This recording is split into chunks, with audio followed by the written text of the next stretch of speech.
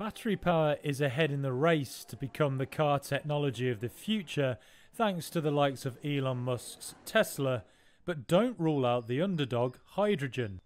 That's according to major automakers like BMW and Audi. They are just two of the firms developing hydrogen fuel cell passenger vehicles as the industry moves away from fossil fuels to meet climate targets. Germany itself has bet billions on hydrogen fuel in sectors like steel and chemical. BMW is hydrogen's biggest supporter among German car makers and aims for a mass market model to be ready in around 2030. Its rivals are also investing.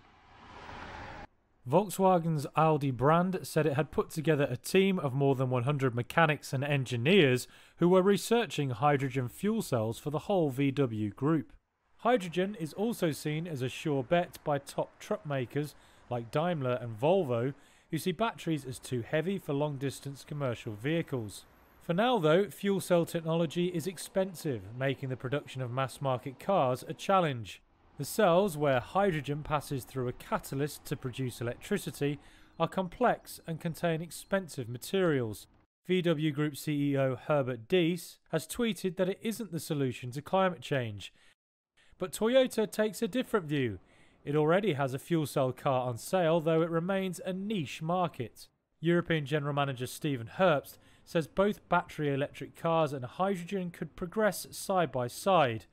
Herbst is part of the Hydrogen Council business group, which forecasts that hydrogen will power more than 400 million cars by 2050.